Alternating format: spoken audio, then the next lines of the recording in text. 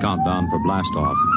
X minus 5, 4, 3, 2, X minus 1, fire.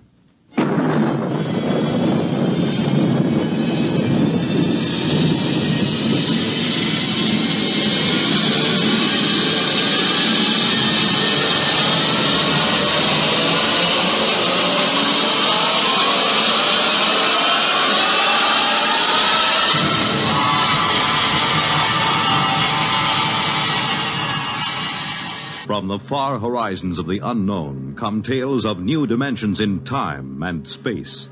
These are stories of the future, adventures in which you'll live in a million, could be years, on 1,000 maybe worlds. The National Broadcasting Company, in cooperation with Galaxy Science Fiction Magazine, presents X minus 1.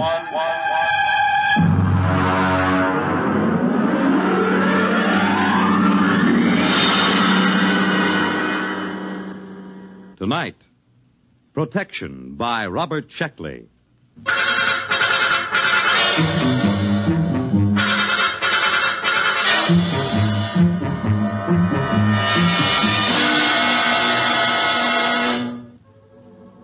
There will be an airplane crash in Burma next week, but it shouldn't affect me here in New York. And the Feegs certainly can't harm me, not with all my closet doors closed. No, the big problem is Lessnerizing. I must not Lessnerize, absolutely not. As you can imagine, that hampers me. And to top it all, I think I'm catching a very nasty cold. The whole thing, including the cold, started on the evening of November 7th. I was walking down Broadway on my way to Baker's Cafeteria with Charlie Lester. He's in one of my physics classes, and we were both feeling pretty lightheaded. Boy, I've had tough exams in my day, but that was... You got a cold? No, I haven't got a cold. My eyes just water, my nose runs, and I sneeze because I'm essentially a masochist. Actually, it is psychosomatic. I hate my mother and my father. Of course I've got a cold. What do you think? Well, look, don't give it to me. I've got a heavy date with a Barnard Jr. this weekend. My boy, there is no such thing as a heavy date with a Barnard Jr. Never mind. Just don't blow any germs my way. Well, as a matter of fact, I'll leave you completely. I have to go over to South Hall to pick up some books. So long.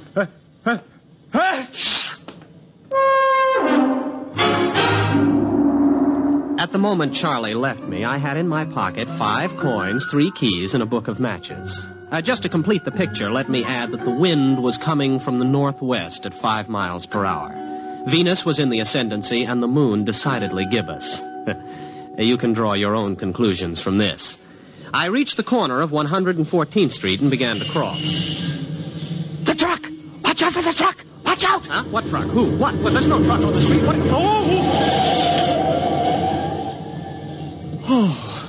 Oh, well, thanks, friend. If you hadn't warned me, I'd... Hey, where are you? Who said that to me? Where are you? Can you still hear me? Well, sure I can. Where are you? There isn't anybody here. Where are you? Gronish. Is that the referent? Refraction index. Creature of insubstantiality. The shadow knows. Did I pick the right one? What, you're invisible? That's it. I knew the concept was somewhere in you. Well, what are you? A Valadusian Derg. A what?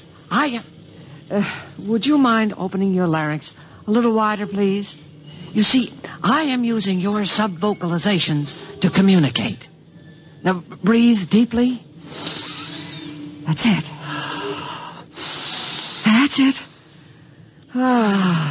That's better. Well, let's see now. I am the spirit of Christmas past, a creature from the Black Lagoon, the bride of Frankenstein. Now, hold on. What are you trying to tell me, that you're a ghost or a creature from another planet?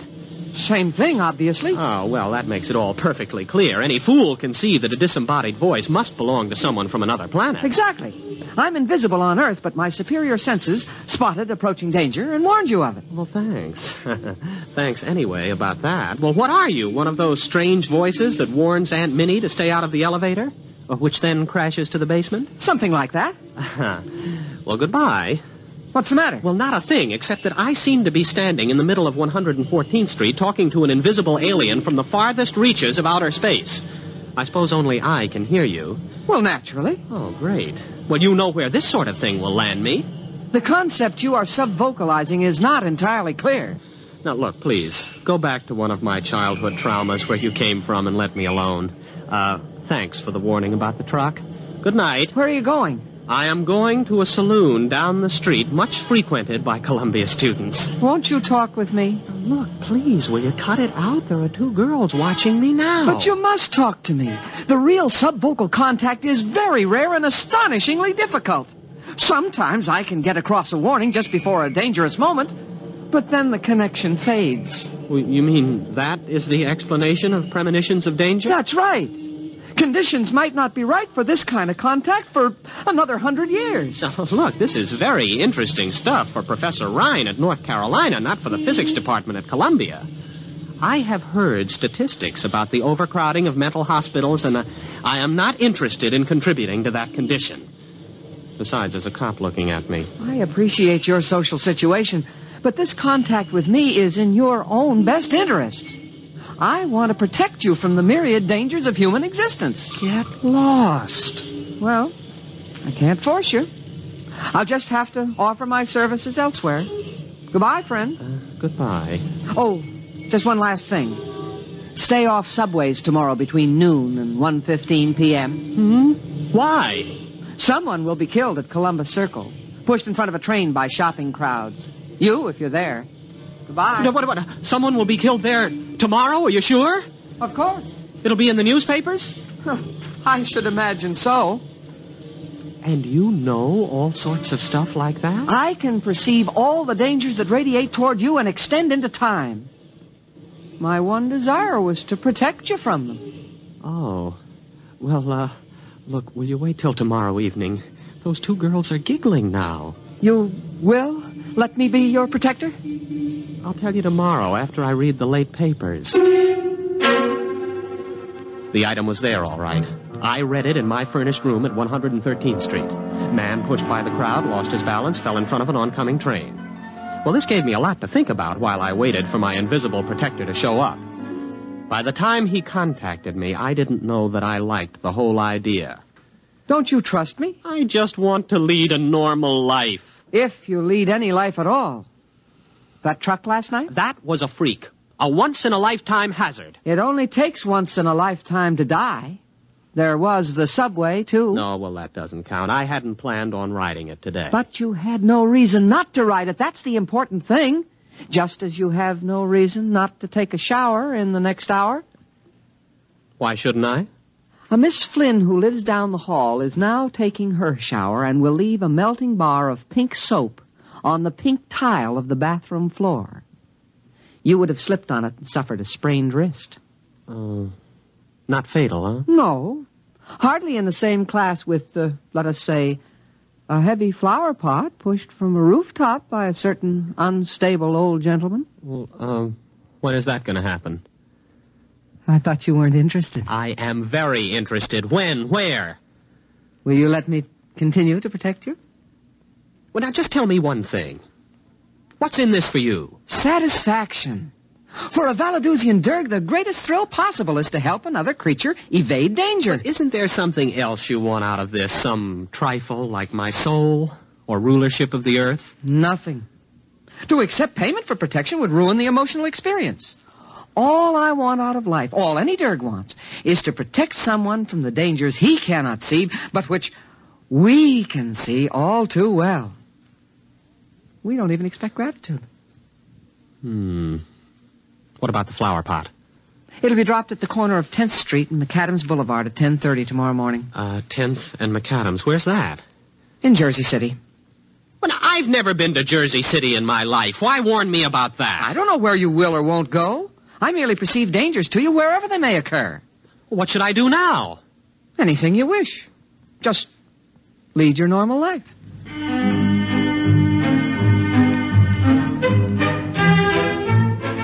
It started out well enough.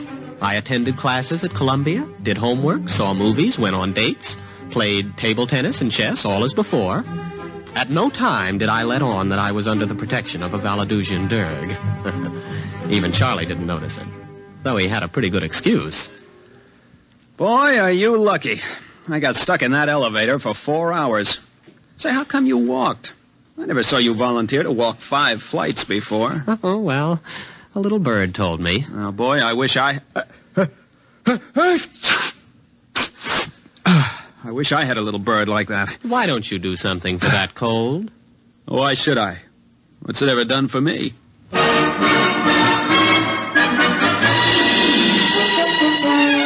Not even the Derg had warned me about Charlie's bad jokes in time. But he did his best. And once or twice a day, he'd come around and report. Loose grading on West End Avenue between 66th and 67th Streets. Don't walk on it. Of course, I wouldn't. Once I got used to it, it gave me quite a feeling of security. But the Derg soon became overzealous on my behalf. He began finding more and more dangers. Look out for an overhanging sign on the Hotel Nacional. Where, 48th Street? Mexico City. Don't go to the hockey game tonight. Where? At Toronto. Look out for the Elm Street bus. Philadelphia? Omaha. Don't go surf riding today. What? Surf riding? Where? Papiti. Now, just wait a minute. Do you plan on reporting every potential danger on Earth? Oh, these are only a few, only a very few that you may be affected by. In Mexico City, in Papiti? Why not confine yourself to the local picture? Greater New York, let's say. Locale means nothing to me. I must protect you from everything.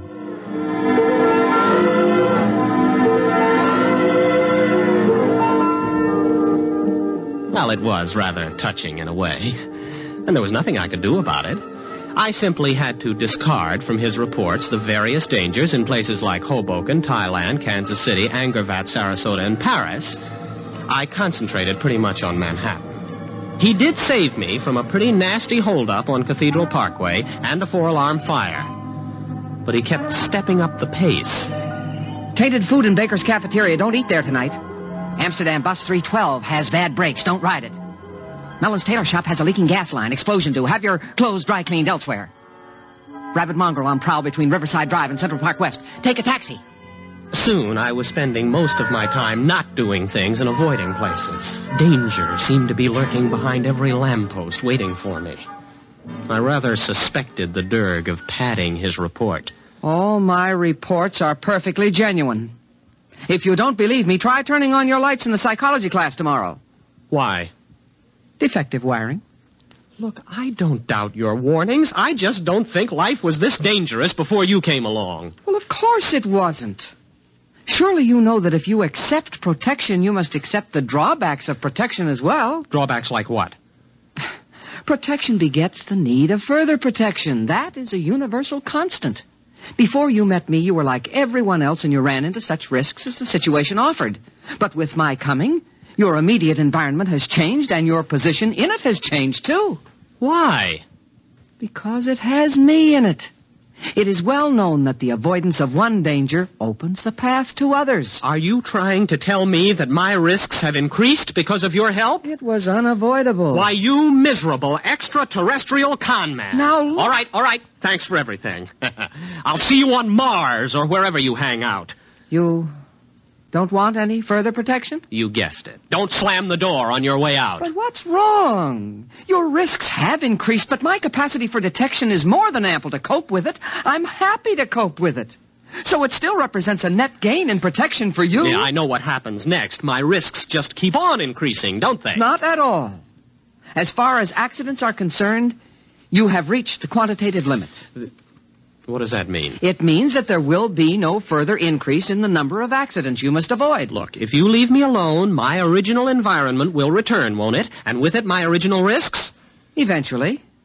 If you survive. Fine, I'll take that chance. You cannot afford to send me away tomorrow. No, don't tell me. I'll avoid the accidents on my own. I wasn't thinking of accidents. What then? I hardly know how to tell you. A gamper is after you. Oh, a what? Now, what kind of a gag is this? A gamper is a creature from my environment. I suppose he was attracted by your increased potentiality for avoiding risk due to my protection. Now, look, you can take your gamper. If he comes, try driving him off with mistletoe. Iron is often effective if bonded to copper. Will you get also. out of here? Are you sure? Beat it. Blow. Scram. Get out. Go on. All right. All right. Goodbye. Goodbye. Are you gone? Are you really gone? Good riddance. What's that? Durg, is that you? Hey, your motor's running. Durg? What is it? What is that? What is that? Oh, it's the Gamper. Durg, get me out of this. Durg! Durg, get me out! Durg, come back, Durg! Did you call? Oh, the Gamper. Mistletoe, wave it at the Gamper. Where in blazes am I going to get mistletoe? Iron copper, then. Copper. Oh, I've got a paperweight on my desk. The chair leg is iron. Touch it with the copper, quick!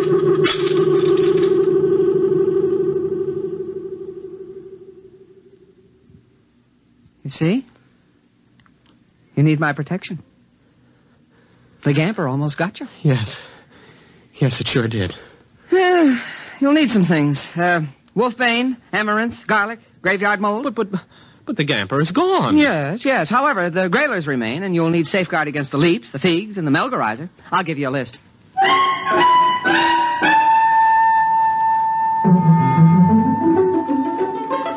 He gave me a list, and I went shopping. I ran into Charlie at the supermarket.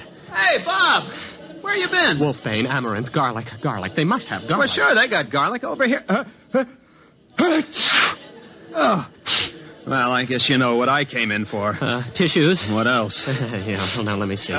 Graveyard mold. You think they'd have it here? Hey, boy, what's the matter with you? You look white as a ghost. I'm white as a Gamper, or a grailer, or a leap, or a fig. Well, what is that, jive talk? Please, Charlie, don't bother me. I'm busy. All right.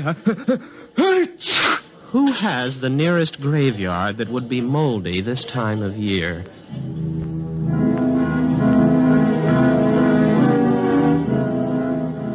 It was a game between these extraterrestrials, and I was in it. Some of them wanted to kill me, some to protect me. None of them cared for me, not even the Durg. And the situation was all my fault. At the beginning, I had the accumulated wisdom of the human race at my disposal. That tremendous and distinctive hatred of witches and ghosts, the irrational fear of alien life. For my adventure has been played out 1,000 times, and the story is told again and again, how a man dabbles in strange arts and summons up a spirit. By so doing, he attracts attention to himself, the worst thing of all. So I was welded inseparably to the Durg, and the Durg to me. Until yesterday, that is. Charlie came to my room to visit.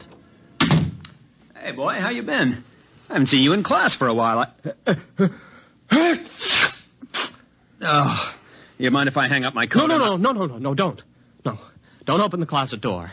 Well, what's the matter? What's in there? Nothing. Only that's the only way to hold off the figs, by keeping closet doors closed. The leaps are more menacing, but the eye of a toad seems to stop them. And the melgarizer is dangerous only in the full of the moon. Only in the... Uh-huh. Well, Bob, it's been grand. Bye.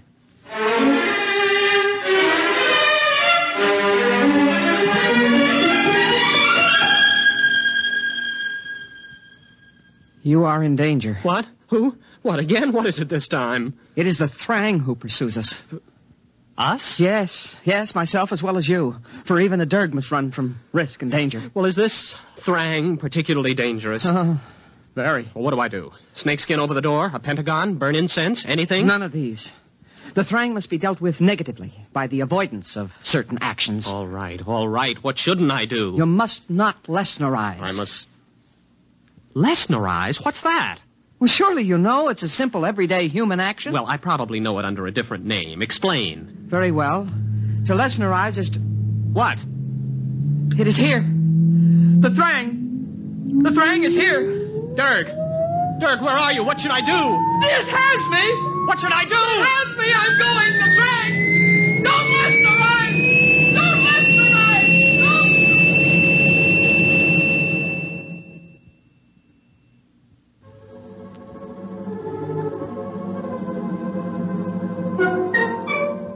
So I'm sitting tight now.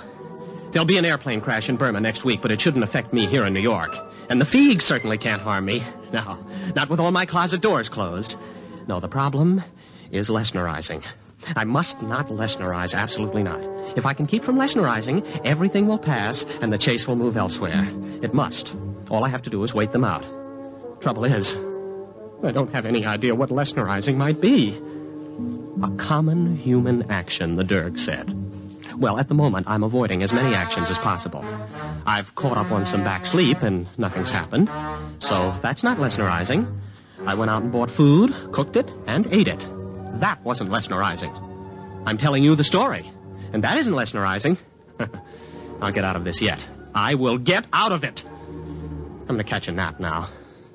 I think I've caught Charlie's cold. I think I'm going to have to...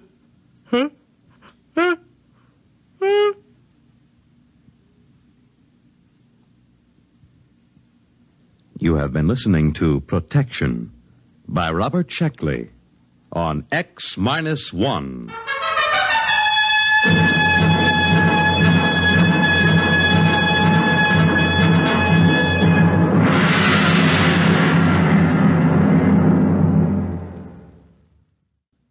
X-1 is presented by the National Broadcasting Company in cooperation with Galaxy Science Fiction Magazine, which this month features Survival Kit by Frederick Pohl.